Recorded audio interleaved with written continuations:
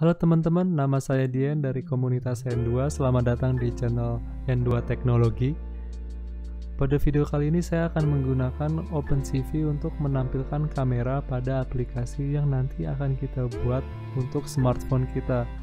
Jadi kita akan menggunakan Java Camera View untuk menggantikan Surface View. Sebelum kita mulai, pastikan kalian punya beberapa hal ini. Kalau kalian nggak punya, bisa download di description di bawah video ini. Oke, langsung aja kita mulai. Sebelum programming, pastiin kita punya library OpenCV-nya. Kita klik File, New, Import Module. Kita import modul library OpenCV yang baru kita download. Kita cari di mana. Jadi kita naruhnya.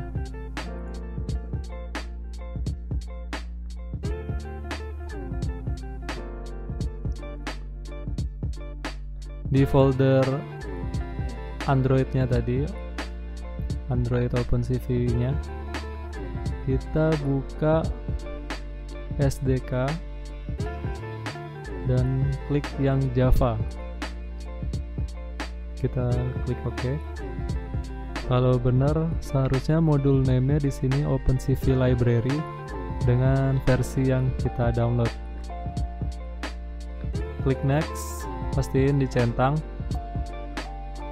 Finish. Kita tunggu Gradle-nya sedang building.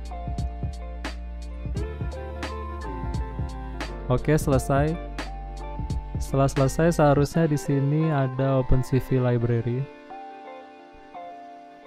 Selanjutnya kita ke File, Project Structure. Di bawah modul ada Apps dan OpenCV Library. Compile SDK versionnya kita ganti ke 24 dan build to versionnya kita ganti ke 24,0,1. OpenCV Library juga disamain 24 dan build to versionnya ganti 24,0,1. Oke, kita ke app lagi, dependency, klik add-nya, modul dependency. Di sini kita klik yang ini karena cuma ini doang yang bisa diklik. Oke, klik OK lagi. Setelah semuanya udah di setting, sekarang kita ke folder app, ke manifest dan android manifest.xml. Nah, di sini kita bikin ininya, permission. Kita minta izin dulu ke smartphone-nya.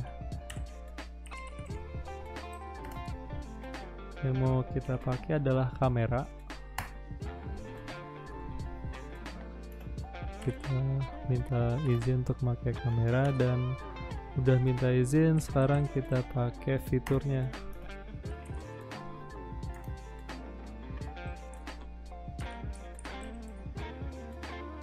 Di hardware, di folder hardware, dan yang kita pakai adalah kamera 2. Oke, siap. Selanjutnya kita ke res, folder res.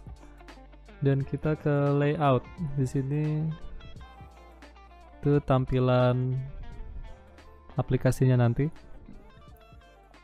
Kita ke teks dan di bawah XMLNS tool ini kita taruh XMLNS _2 OpenCV.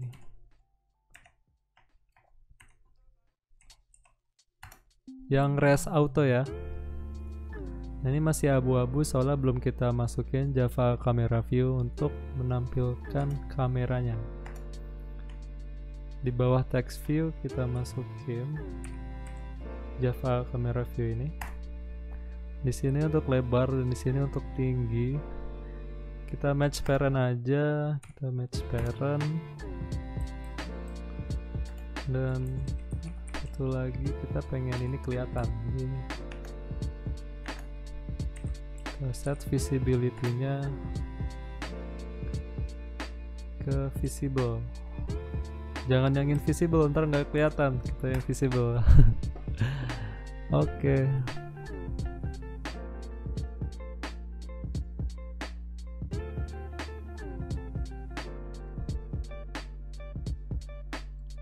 Selanjutnya kita ke Java. Kita ke main activity ini,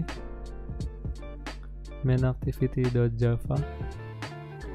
Kita import dulu beberapa dari OpenCV. Oke, jadi ini adalah beberapa hal yang perlu diimport dari OpenCV. Ada base loader callback, camera bridge view base. Oh, kurang satu lagi ini. Import OpenCV Android camera bridge view base dan CV camera view listener yang 2.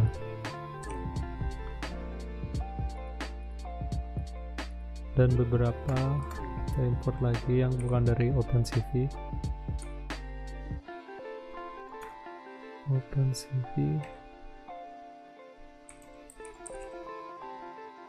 Android utility atau util, dan kita masukin log.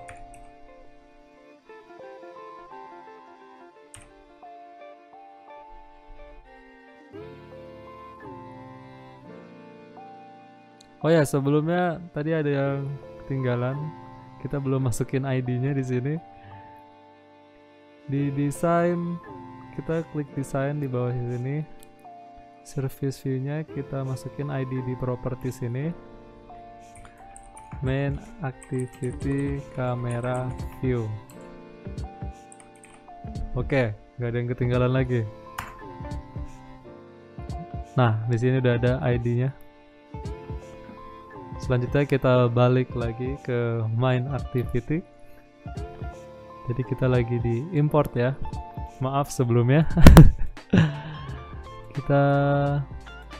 Yang kita import ini ada OpenCV loader, loader callback interface, Java camera view, CV camera view listener 2, camera bridge view base, base loader callback, dan mat atau matrix. Proses ngetiknya ntar langsung saya skip aja biar cepat. Ini saya jelaskan secara garis besarnya aja ntar.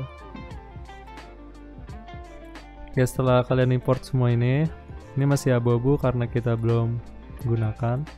Di public class ini kita implement, kita masukkan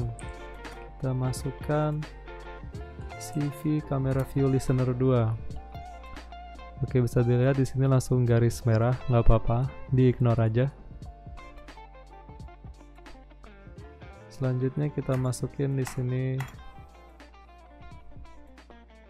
variabel baru. Oke, sudah saya masukkan dan ini beberapa merah. Kalian pause nggak apa-apa. Disalin dulu. Ini beberapa merah karena kita belum deklarasi lagi OpenCV camera view-nya. Nah, kita deklarasi di bagian atas ini setelah public class, sebelum override, kita masukin private Java camera view dan open camera view.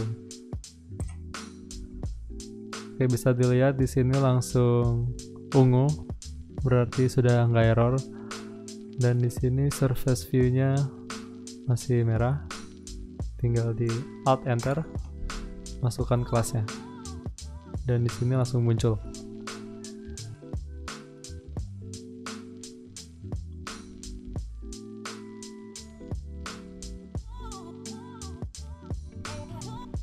Baik, selanjutnya di bawahnya protected view on create ini, di bawah fungsi ini kita masukkan base loader callback. Jadi di sini kita memastikan kalau OpenCV berhasil di load oleh aplikasinya. Oke, ini adalah kode yang berisi base loader callback-nya.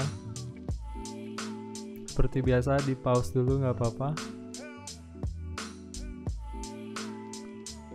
Selanjutnya di sini ada error merah karena kita belum deklarasi tagnya.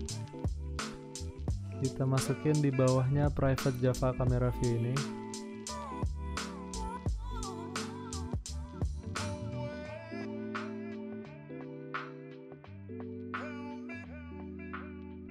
Oke, udah kita masukin. Kita declare tagnya seperti ini. Jadi saya jelasin tadi di base loader callback-nya. Di sini kita declare bahwa base loader callback atau mloader callback nanti akan menjadi base loader callback. Yang artinya kita akan nge-declare ini tapi karena belum dipakai masih abu-abu.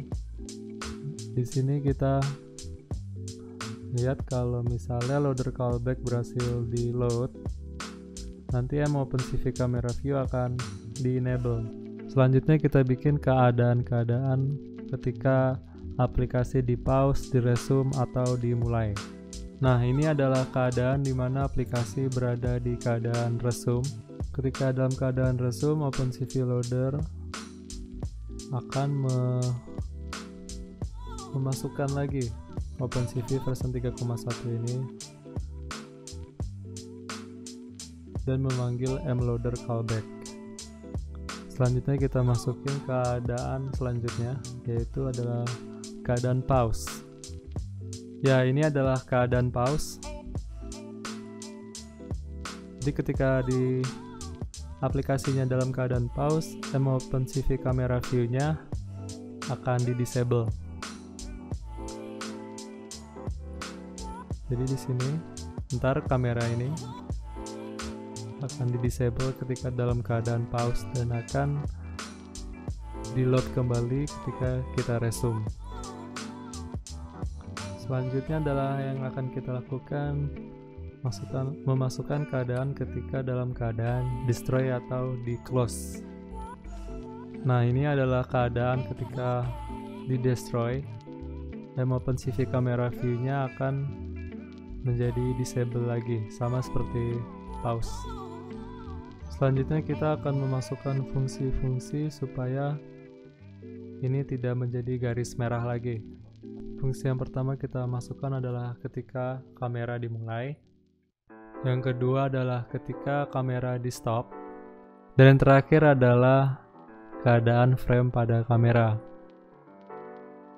Di sini kita masukkan input frame RGBA supaya ada warnanya pada frame.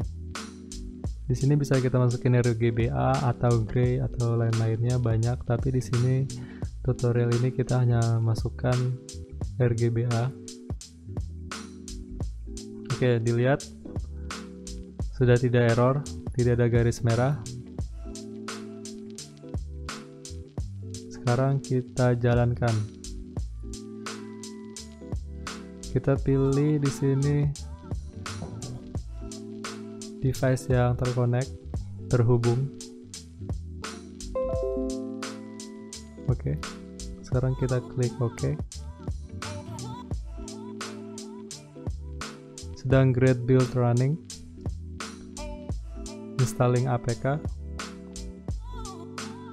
Lalu pada smartphone akan muncul notifikasi install via USB. Kita klik install.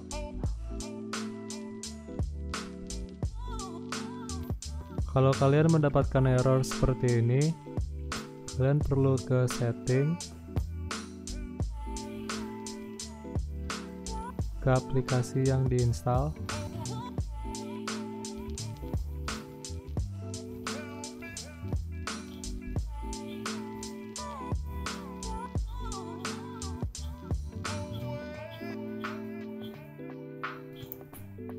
lalu ke app permission ya, dan kamera di enable, kemudian ke kamera, kemudian ke aplikasinya lagi, dan berhasil.